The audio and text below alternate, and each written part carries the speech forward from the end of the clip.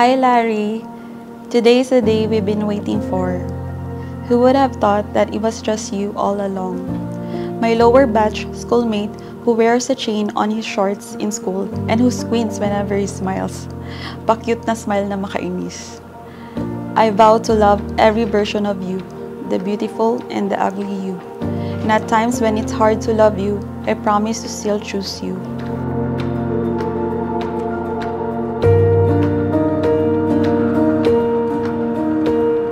Maisie, I promise to be the best today and every day for the rest of our lives. To stick with you for better or for worse. To face all the challenges together. With you, I know we can face them all.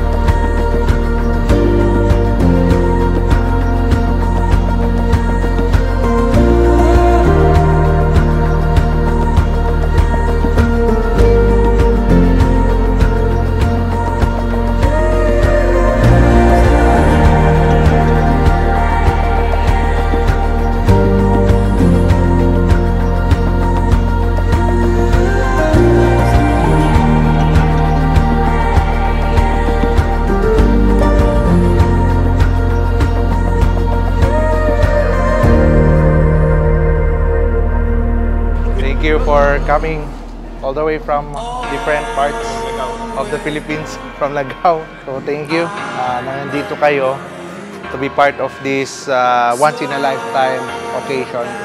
And I'm really very grateful and thankful. So as a token of appreciation,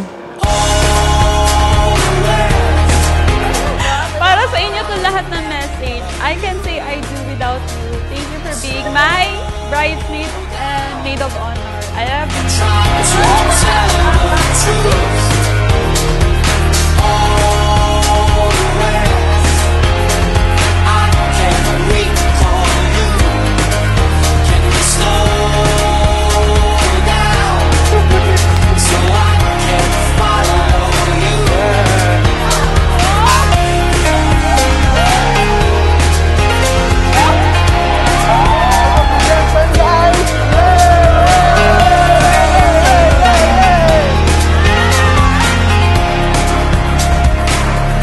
So, in behalf of us, Larry, we just really wanted to express how happy we are for both of you, and ayun, we just really wanted to wish you good luck and yun, happy married life.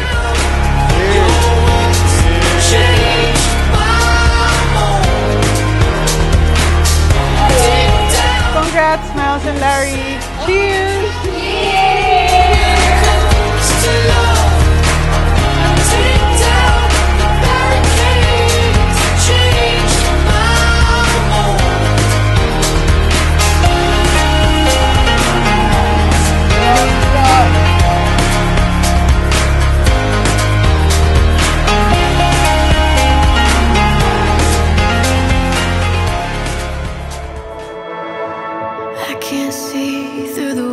I vow to always be with you no matter what life may bring us.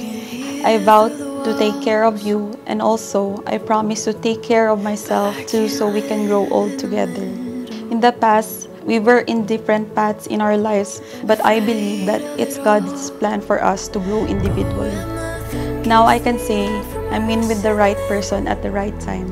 I could never imagine love could actually be so much better with the right person, which is you.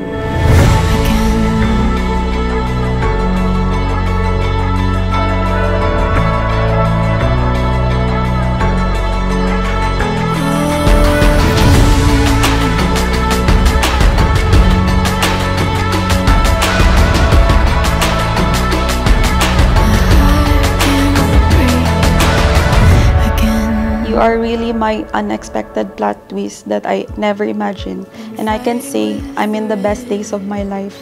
I look forward to spending the rest of my life with you and Hailey and our future kids. I'm ready for a life right now.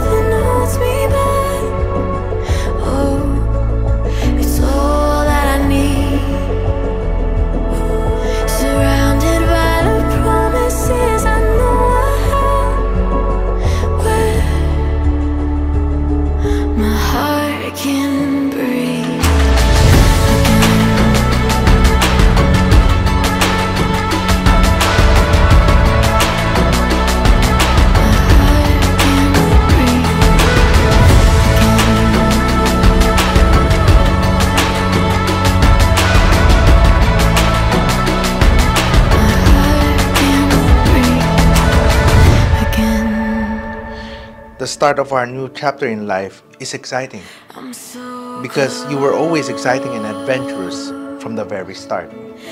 You filled my life with joy and happiness, and I promise to do the same with you forever and ever.